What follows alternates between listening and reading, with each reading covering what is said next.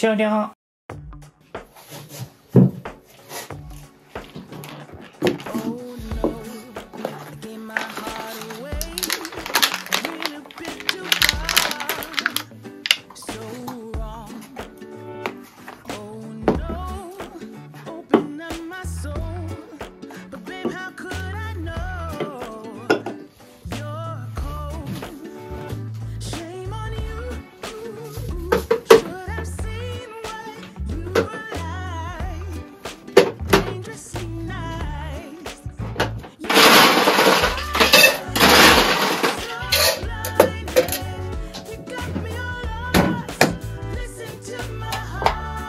これ持ってって。このまま持ってっちゃっていい？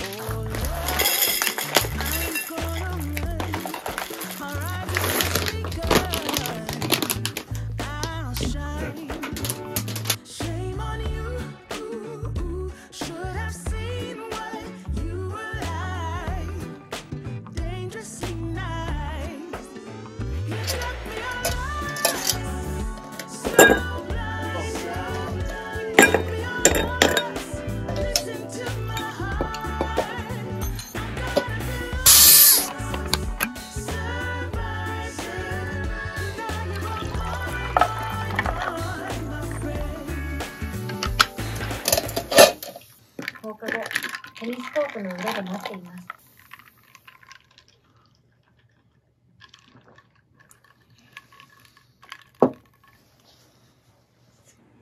お願いだから普通の相手を連れてきてちょうだい。40、50になって後悔しても遅いのよ。またそれ。お母さんにハッサンの何がわかんのよ。お母さんの立場も考えてちょうだい。なんでお互い愛し合ってるのに別れなきゃいけないんだよ。でもそれじゃ幸せになれなかったんだよ。ありがとう。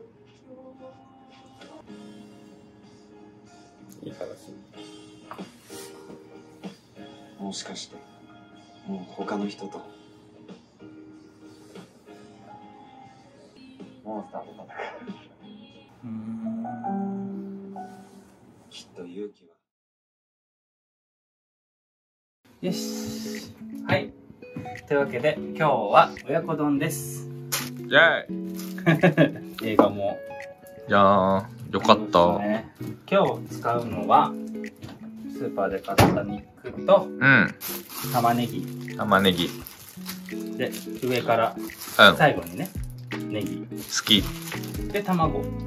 以上です。でもう早速切っていこうと思うんだけど、鶏肉はもう大きいから。どうだろう、一回開けてみて大きそうだったらカットすればいいんじゃない？一個出し、あ、大丈夫じゃん。いけるか。いけるか。よし、じゃあ今回ね、包丁を使うのは玉ねぎぐらいかな。しばらく置いといたからさ、芽が出ちゃうよね。その芽の部分はちょっと取り除いた方がもしかしたらいいかもしれない。半分に切って。ここ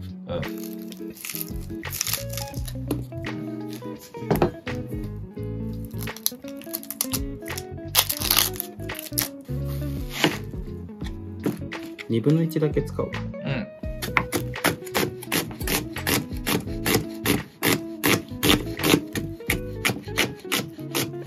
スライスです。上手。いえいえ。お上手。いえいえ。どんぐらい使うかな。あ、全部切っといてよ。ほんと？ジップロックに入れてさ、いろいろ使うから。は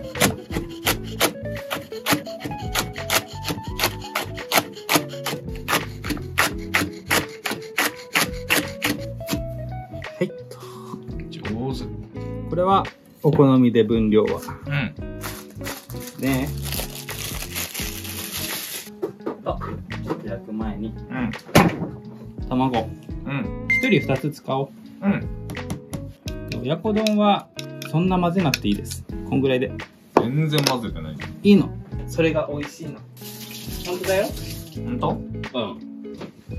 ん。じゃあ、やりましょうか。うん。もう、つゆとかも、正直、多くしたければ多くでいいし、少なければ少ないでいいと思うし。いい方がいいんだよね。俺、つゆだくがいい。わかりました。うん。じゃあ、火つけよう。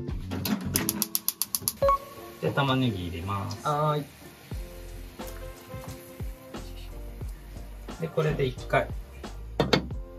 アレクサ、2分測って。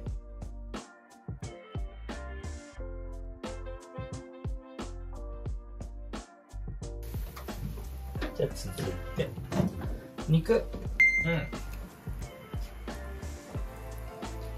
ちょっと大きいなって思う方は切っていただいてもいいと思います。で、これでもう一回蓋して。アレクサ、3分測って。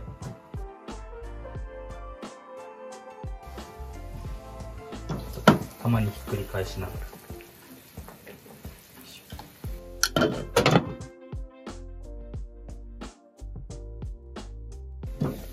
よし。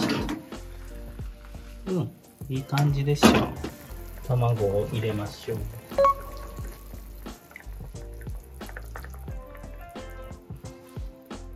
アレクサ、30秒測って。1番目、30分30秒の。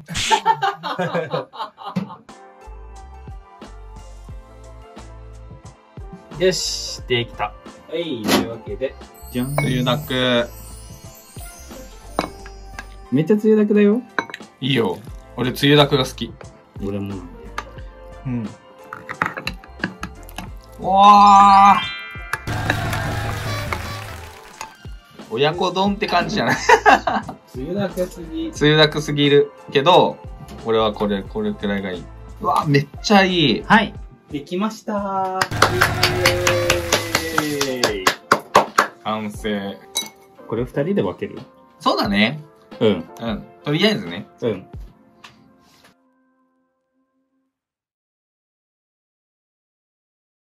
よし、できましたー。親子丼です。美味しそう。食べよう。うん。とりあえず1個ね。とりあえず1個。お酒、まだまだずっと飲むんで、うん。とりあえず、つまみかな。どう？美味しい。美味しい？うん。うん。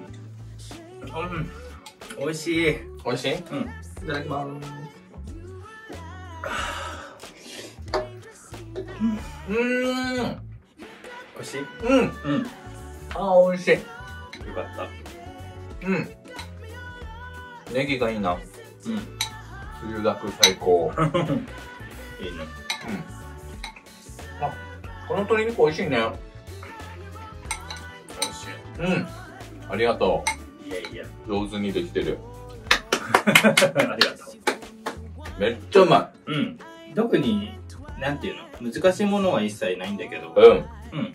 なんか味見とかも一切しなくてもできました。なので、だからそんぐらい簡単なものなので。そうだよね。めんつゆ使うと楽だよね。楽。だし、なんかのレシピとかを参考にして、それの通り作ったら、まあどうにかなるんで。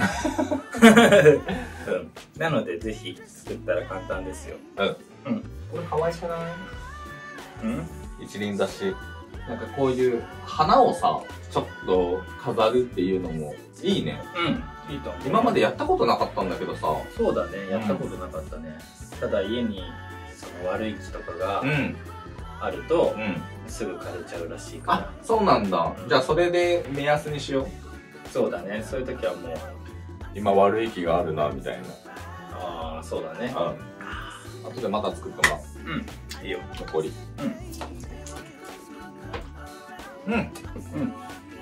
はい。というわけでですね、今回の動画はここまでにしたいと思います。はい。気に入っていただければチャンネル登録と、高評価のボタンをお願いします。インスタ、ツイッター、TikTok もお願いします。ではまたおすすめのドラマ、映画があったら教えてください。さーい。